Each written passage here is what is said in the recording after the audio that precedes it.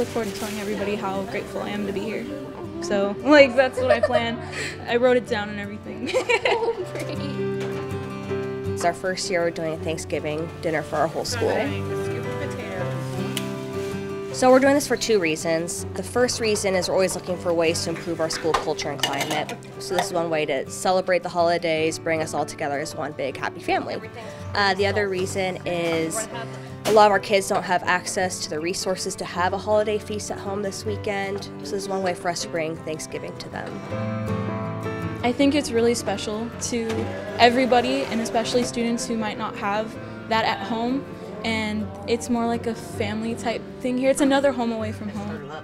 We're preparing for about 100 people. We're making turkey, mashed potatoes, stuffing, cranberry sauce, gravy, Brussels sprouts, pies, bread rolls.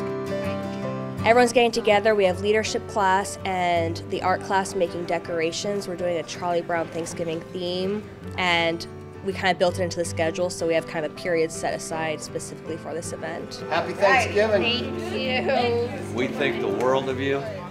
This is for you guys because you earn it, because that's the type of kids you are, and we really appreciate it.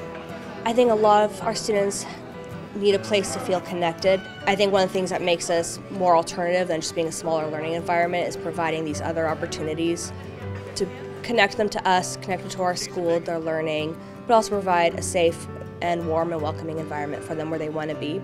It helps me because they're more understanding and they treat you like human beings, you know? There's no bullying here, and everyone comes here from a background similar to like everyone else, like bullying or all that, and I just feel like the environment plays a big role in how you do in school.